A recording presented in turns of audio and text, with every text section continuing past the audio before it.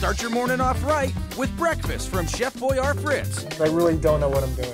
Today, Artie Lang drops by the studio for a chat with the boss. He has no clue what he's doing over there.